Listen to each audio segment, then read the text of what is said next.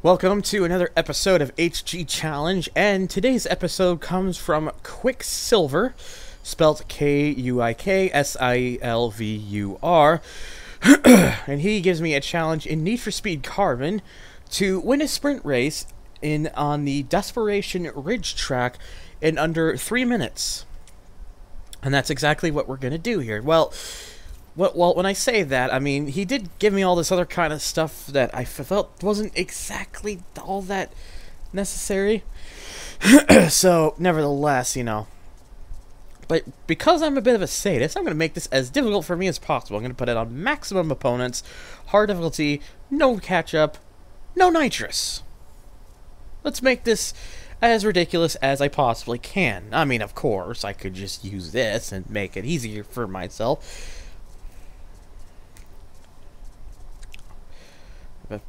I can't remember the last time I've even done anything. It's probably the last time I did a video. Just now that I think about it. But like I said, hang on, where to go? Like I said, I could use this, or I could just go in the career and use mine, which I'd. But yeah, if we're gonna make this hard, we gotta use a car that's gonna be most possible. And honestly, you know what? It's Carbon. Let's just use the Audi. Because you know, to be fair, the Bimmer is a most wanted thing, and it'd be more fair to just use something that was from Carbon. So yeah, 19 opponents on this track, maximum difficulty. Okay, what is this? That Viper just launched itself to the and didn't look back. But yeah, if I'm gonna make this challenge anything interesting, not only do I have to try to beat it in under 3 minutes and win, I might as well make it as hard for me to win. I mean, it does. I mean, it helps that I'm using essentially one of the game's best cars, the Audi Le Mans Quattro. But you know, just gotta think about those things sometimes. Although, I'm not gonna lie, what I'm noticing is that this looks like it's gonna be fairly easy, so. But, no, nevertheless, we'll just get our way down there. I'll say this game does look a lot better when you leave the visual treatment on low, because when you have it on high, it makes everything kind of just too bluish and kind of really kills a lot of the color. If you leave it on low, you get all that nice color back. Look, it generally just looks a lot nicer with it off. Hence why I leave it off, because again, it just looks better. But yeah, I'm getting from here that this isn't particularly very hard. I mean, I guess to be fair, the Audi is a bit of a ridiculous car, so you know there is that. But even on the maximum difficulty without even any catch-up, I would have expected this to be more difficult, but it definitely does not seem to be that way. So, you know, I guess what can you do, you know? All right, just get around the corner there. So yeah, so we're definitely not going to be able to do a sub 2 minute. You'd have to be extremely good at this game, and also would have to rely on perhaps having nitrous. But yeah.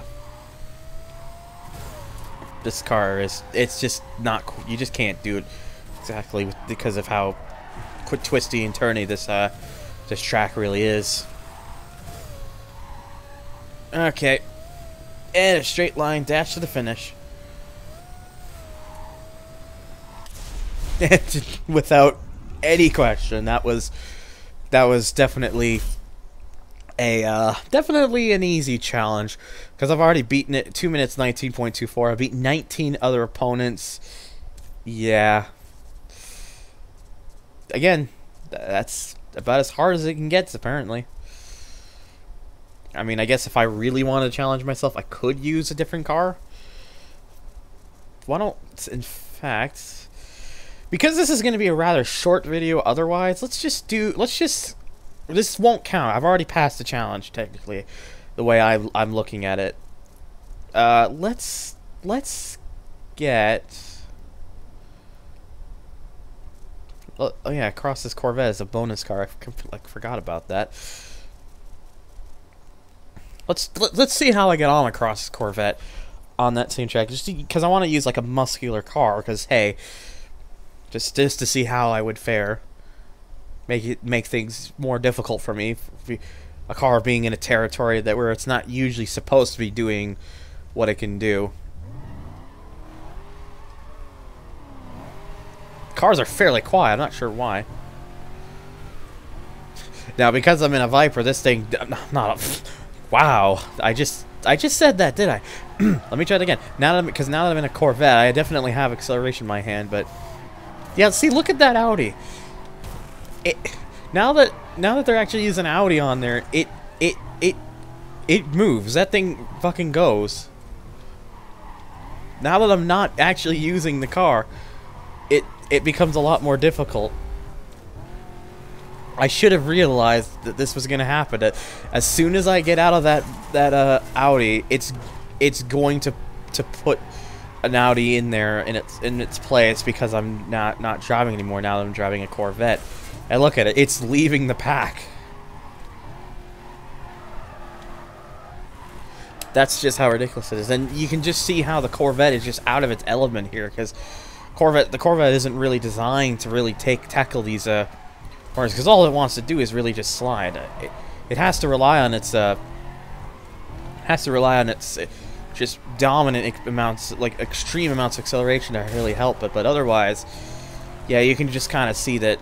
See, look, there's another Audi just right behind there too. Ugh, just getting pushed aside. See how far Phil is?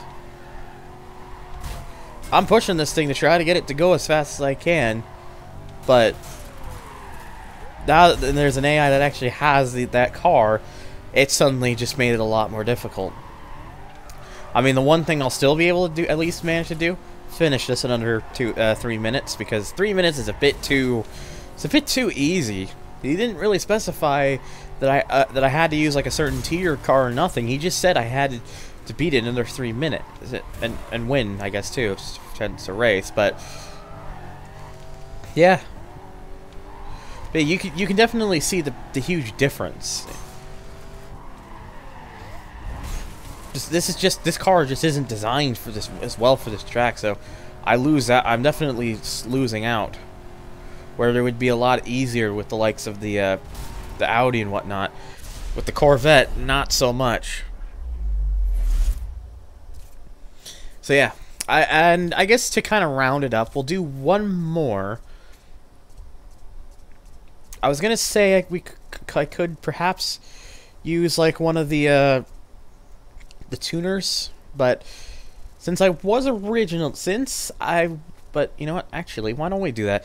Let's round it up with a tuner, at least, so that I at least go through all 3 cars.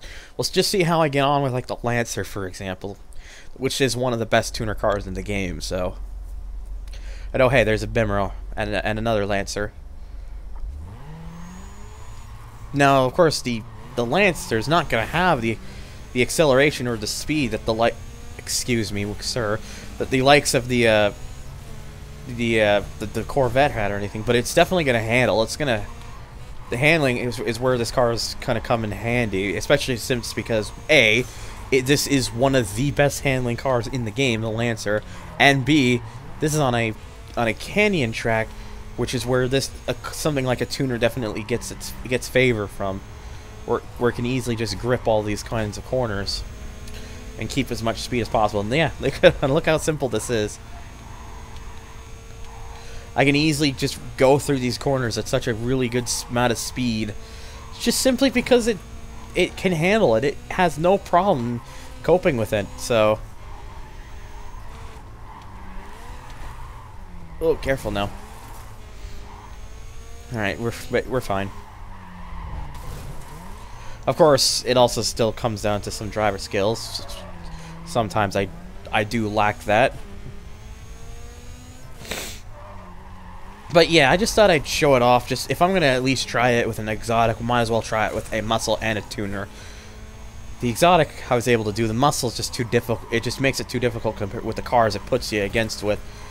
But with a tuner, no problem. It does very good job. And it's largely down to the fact that it can carry so much speed through the corners because it just grips so much. Again, it's not particularly a thing I'm fond of with Carbon, because I just prefer how it worked in Most Wanted. But hey, you know, each type of car has their advantage and disadvantage. If drag racing was still a thing, the muscle cars would have been absolutely perfect for that. But since that was taken out of Most Wanted and didn't come back until Pro Street, which by that point it kind of changed things up all over again. There's not really much of a it kind of loses out on that. So, but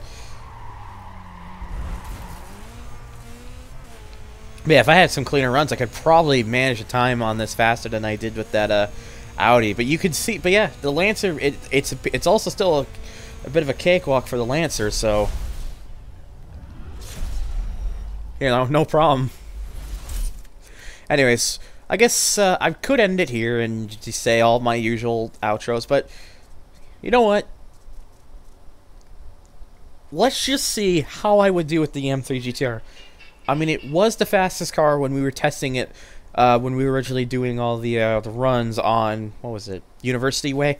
When I was doing that series before, I ended up having to be canceled because a good portion of mod cars don't have any special performance.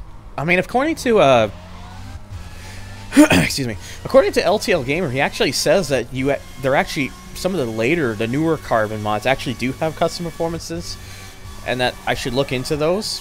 Which I might actually do. I might actually take a look into that, and if there is anything that shows up for that, I will make a video on it. So you can see if that's the case. I mean, because if that's the case, maybe there can be a bit of a Carbon mod showcase. It just might not be as it just might not happen as often as Most Wanted, simply because of how there doesn't seem to be as many Carbon car mods that affect performance. But who knows? Maybe they do not these days, and that would be nice. God, just coming back to this M3 GTR in Carbon after having really gotten used to it in Most Wanted, you could just hear how much of a whine the car makes. Like, so much whine. Which, to be fair, is, you know, realistic. I mean, the car did do that in real life, but still is so much louder compared to how it was in Most Wanted. And yeah, you can kind of see it's really easy for the M3. This car is just, when you put all that extra parts on it, this car is just ridiculous. It was ridiculous in Most Wanted, and it's still ridiculous in Carbon. It's just on its own playing field. It's just silly fast in many ways. But regardless, you know. Alright, so yeah, once I finish, well, I'll just do my little outro. I just thought I'd just show off a couple extra cars, because if I only did it with the Audi, it would be a fairly short episode, so I thought I'd show a few other cars to extend it, to make it at least a bit more worth your time. All that kind of stuff.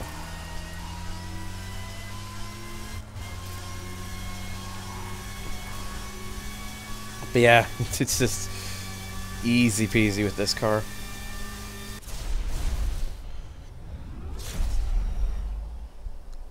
Anyways, that's gonna do it for today's episode. If you want to request any challenges, please feel free to do so in the comments, and you can also check out the link in the description to see what other challenges are planned. You can also, if you want to follow on Twitch or Twitter, donate to Patreon, or join my forum boards. The links for all that are in the description box down below as well. So, as always, guys, thank you so much for watching, and take care.